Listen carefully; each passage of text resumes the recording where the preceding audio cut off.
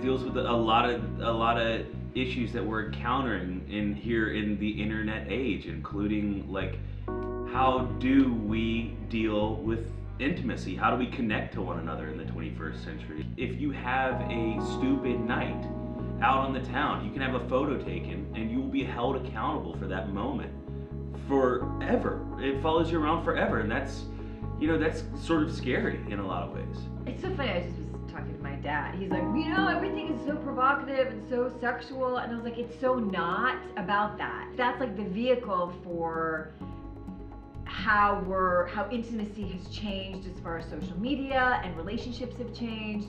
And there's a whole generation, and Patrick and I were talking about this, like, I almost called him Ethan. We were talking about this because, you know, they all learned about sex from the internet. Like, I learned about it from the movies. So there's a disconnect already